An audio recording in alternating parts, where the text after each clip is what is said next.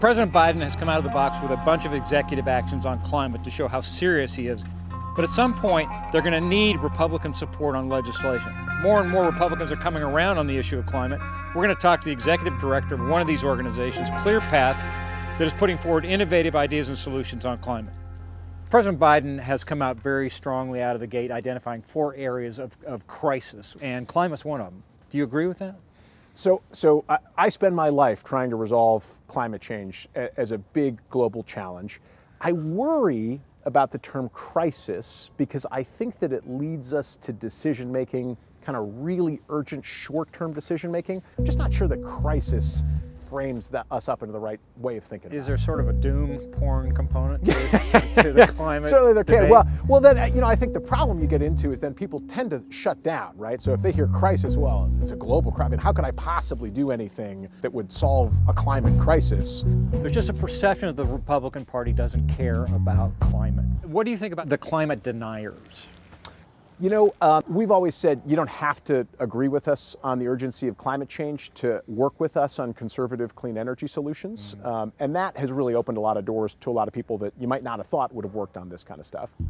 Let's talk about the Biden administration and what they're doing. Agree, disagree? What do you like? What are you concerned about? Well, you know, so far the Biden administration has seemed to start ruling by executive order. And I think that there's a fair amount to be concerned with about that approach. Shutting down the Keystone XL pipeline, for example, I mean, never has so much ink been spilled on something with so little climate impact. You don't think that shutting down Keystone does that much to affect climate? I would just generally say that these pipeline battles and pipeline politics really don't affect the global climate challenge. I mean, the people in those communities say, well, this is a big deal for us because there's spills, what have you. And they say, you know, it's easy for you to say you're in Washington. We're here living right by the pipeline. Sure, yeah. Well, I mean, like, of course, everything should fully abide by all of our regular environmental laws. So what does Joe Biden need to do to get Republican support on climate initiatives? First of all, I think if it's framed as infrastructure, Republicans are ready to support infrastructure all day long. Climate change is a major global problem.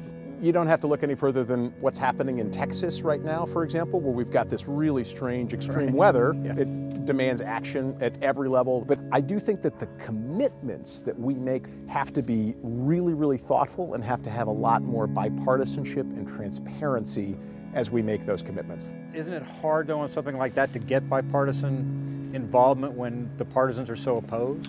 It's hard, but it's absolutely worth it. It's fundamental. Is there something you can do in your organization to educate people? The most important thing we do to solve the global climate challenge is decreasing the cost of clean energy technologies so that rapidly developing countries around the world choose them instead of the more higher emitting traditional energy technologies. And that has a lot more to do with innovation and a lot more to do with using our exports